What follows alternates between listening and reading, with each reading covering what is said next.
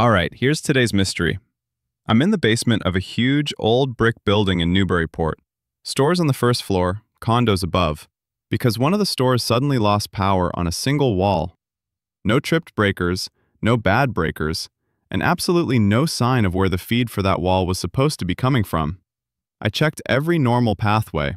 Nothing. Then I squeezed through a 1-foot crawl hole into a hidden void under the staircase leading up to the condos.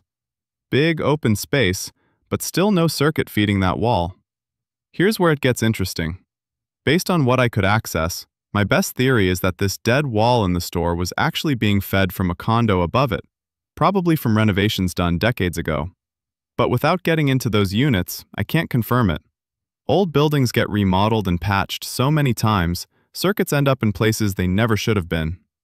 If the landlord wants to move forward, we'll run a brand new dedicated feed to the last known good point and power that wall correctly.